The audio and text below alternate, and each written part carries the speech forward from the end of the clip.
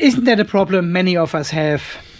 Not enough USB connections to connect all our solar charge controllers and other gear to a Raspberry Pi or Venus GX. Yeah, especially now with all the testing I'm doing with these solar charge controllers, I just don't have enough USB ports. And this is exactly the topic we want to talk about tonight. It is 9:30 and I'm starting a video here in the Off-Grid Garage. Guys, welcome back to another video here in the Off-Grid Garage. And you may have seen my last video where I talked about the issues I had with the Victron solar charge controllers showing -1 degree Celsius and locking up, stop charging. Even we had full sunshine outside. And thank you so much for all your comments under this video, making suggestions how to test further. And also a lot of you guys have actually shared your experience with that. It is very strange to read that so many people had almost the same issue at pretty much the same time. But some of you have said that this issue may be caused by the non-isolated cables we are using for the communication between solar charge controllers and the Raspberry Pi. To be honest, most of my cables here are not isolated. See, this one is not, this one is not, this one is not. The shunt over here is not isolated. I actually have only one original Victron isolated USB to VE.Direct cable. Yeah, there you can see the difference between the plug. This is the original cable. This one is a self-made do-it-yourself cable. And I have made many of these cables when I set up my Raspberry Pi, because the original cable cost around 45 Australian dollars, while the do-it-yourself cable is around $7 to $8. So there was a quick decision made. And so far I haven't had an issue with these cables. But here we are. Communication problem, solar charge controllers freaking out, the whole system shuts down, not working anymore. If this is though related to the non-isolated communication cables, I have discussed this with Victron in the forum, and they have replied and said most likely it is not caused by these cables. But they didn't say it is 100% not coming from these cables. At the end of the day, we are using non-isolated cables and we are connecting devices to other devices, which each of them have their own power supply. And by adding more and more equipment to our systems, we can easily create ground loops here, which cause all kind of trouble and potentially these problems. We don't know. And these are the two main problems I want to solve tonight. Not enough USB ports to connect all our gear to the Raspberry Pi or Venus GX or whatever you have. And the non-isolated cables we are using, which may cause trouble, which may even stop working. So what can we do apart from spending a lot of money buying the original Victron gear or a quality USB hub where we can plug all our original Victron USB to VE.Direct adapters in, which then costs additional money? Well, the solution is in my palm. It is this little device here. So what we have here is a 4-port USB-UART converter with 4 individual isolated UART ports. It has a USB-C port on one side and 4 individual isolated UART ports on this side. And again here on the PCB we can clearly see the isolation. There's a little gap to make it really obvious that this is an isolated board. And you can see these optocouplers here. They sit on top of this little gap to symbolize the isolation. And we also have the main controller here on the board. So this device uses only one USB port to connect 4 devices at once. So here already with this little device we are solving the issue of not having enough USB ports on the Raspberry Pi. Because the Pi only comes with 4 USB ports as per default. And the Servo GX actually has only 2 working USB ports, because I think the one next to the HDMI is only a power connection for a display. So this one has only 2 USB ports. Only 2! So if you have 2 of these devices, you can already use 8 VE.Direct connected devices with your Servo GX, for example. And they are all perfectly isolated.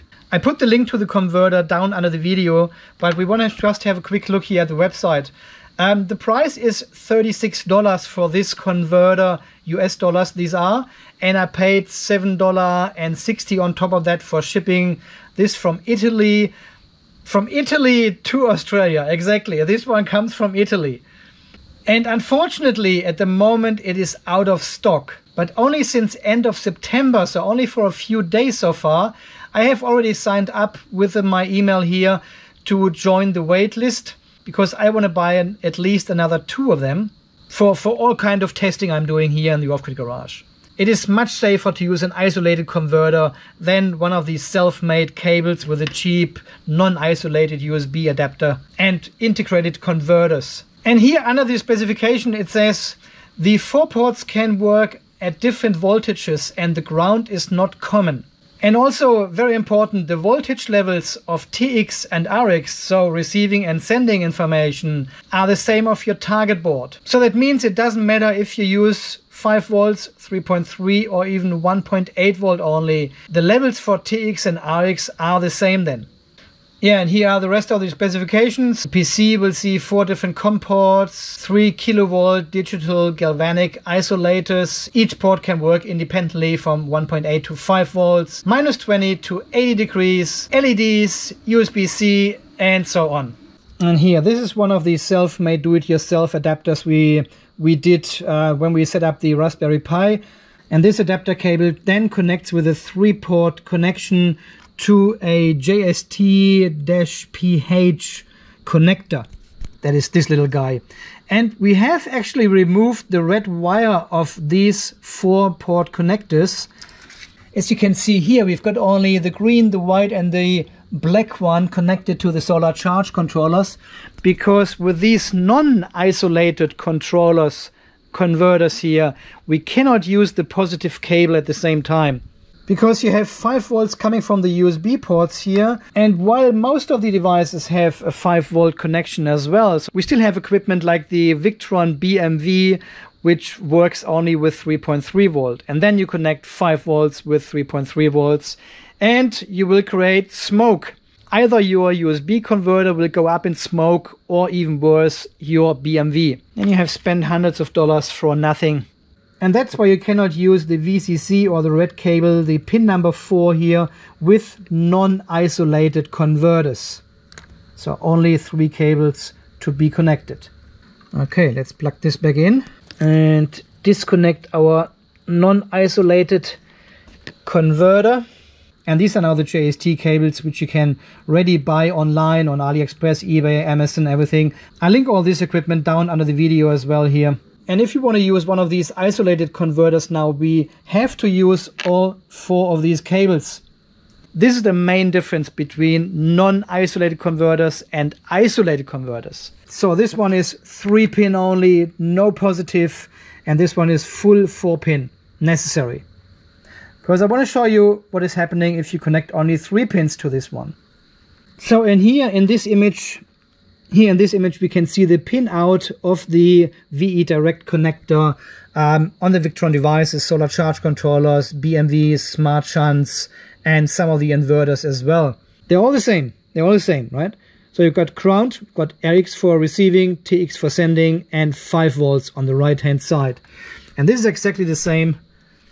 Let me see, and this is a bit hard to see, but this is exactly the same now as we can see over here. So you've got ground on the left. Ground on the left is the black one. The green one is our RX, TX, and 5 volts. So this matches exactly what we have here.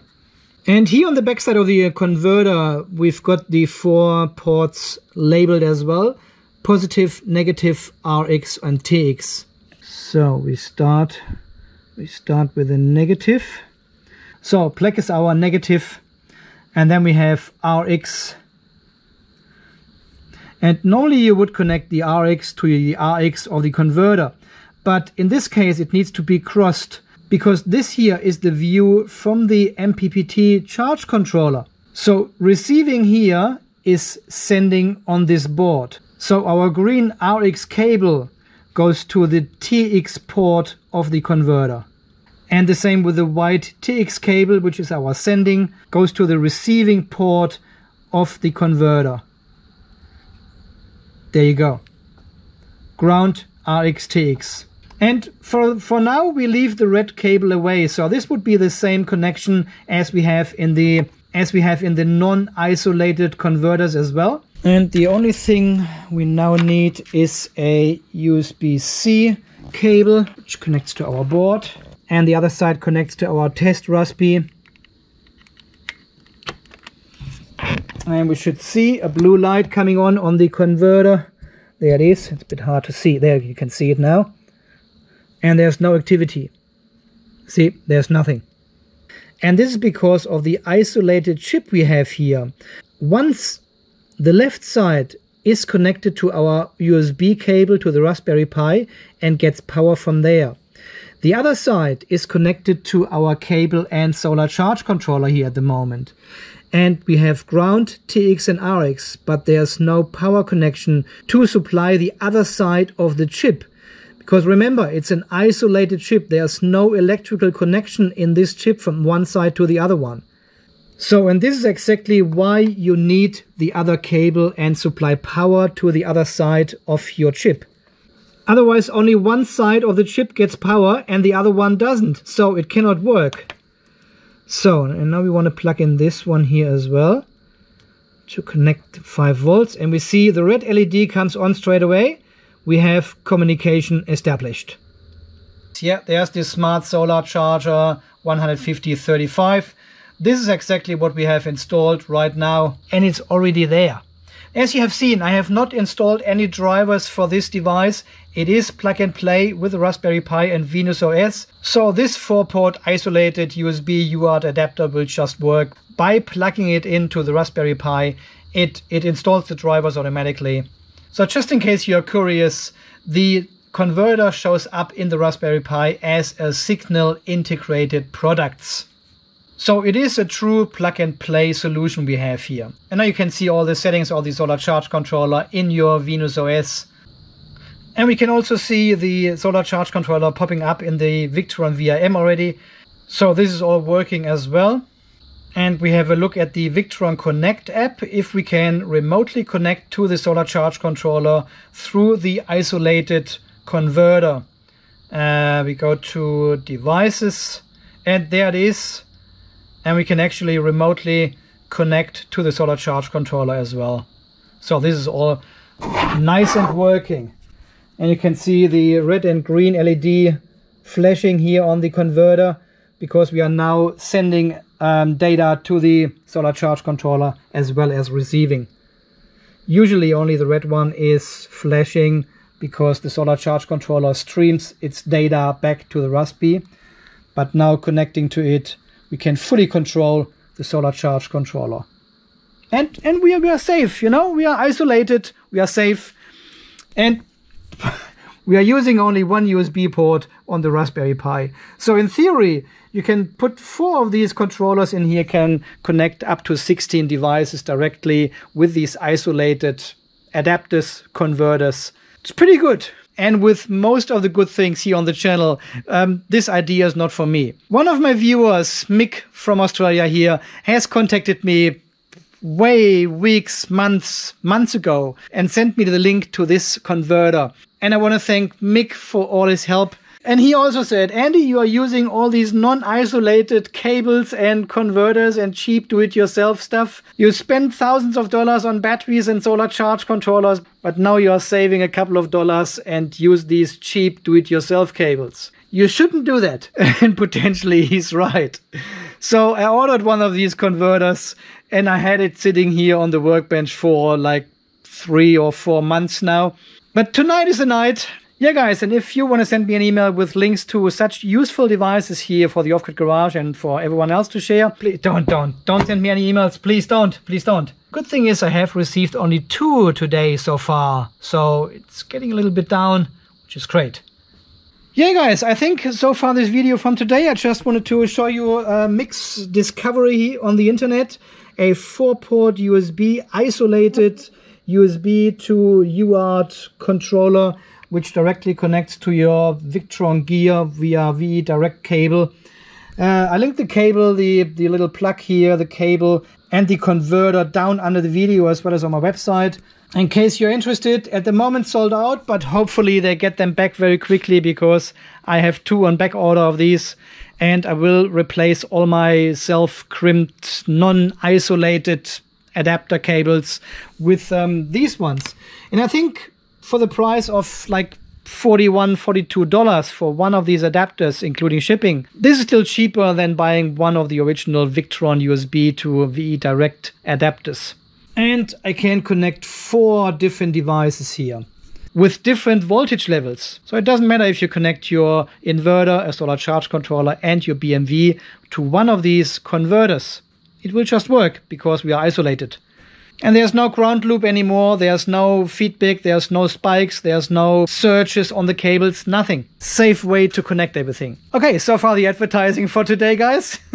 Now, I think it is a very useful little device. It's plug and play, very easy to set up. You don't need to do any configuration on the Raspberry Pi or probably in the servo as well. It just plugs in and it works. Fantastic. Again, Mick, thank you very much for your email with your great suggestion. It is a fantastic device. It works straight out of the box. Very good finding. Okay, guys, so far this video from tonight. Thank you very much for watching. Thanks for all your amazing support here on the channel. Thanks for sending less emails. So please leave all your comments under the videos if possible. That helps me out a lot and I have more time to do videos here in the Off-Grid Garage. And until the next video, guys, when we do something a bit more adventurous than today. Yeah, probably tomorrow. Tomorrow is a good day for that. You stay charged, stay safe, and thanks again for watching. See you then. Bye-bye. Yeah, it is flashing. Nice one.